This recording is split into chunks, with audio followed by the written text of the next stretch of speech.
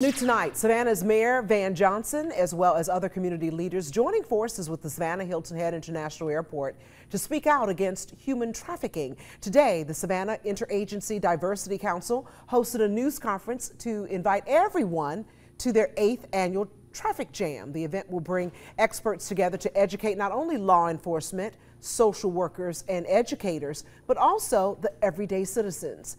SPD's Assistant Chief Devon Adams says people should not let their guard down with such a serious topic.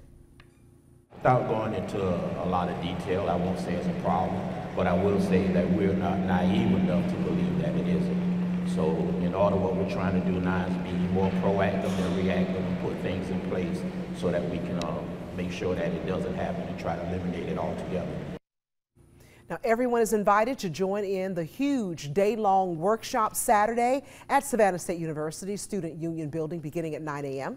You can find more details on our website, WTOC.com. Well, a